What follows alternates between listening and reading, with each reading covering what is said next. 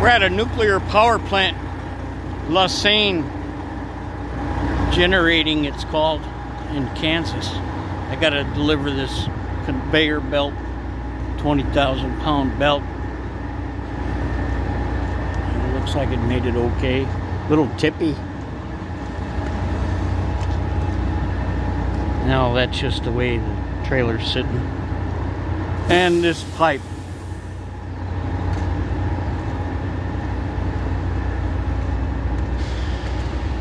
It's got a little muddy. It's got end caps on it.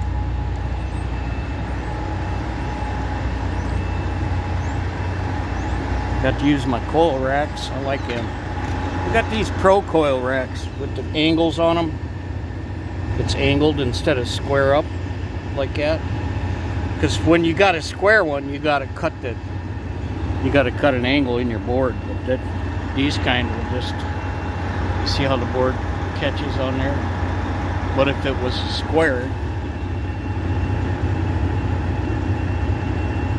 you'd have to cut that corner off.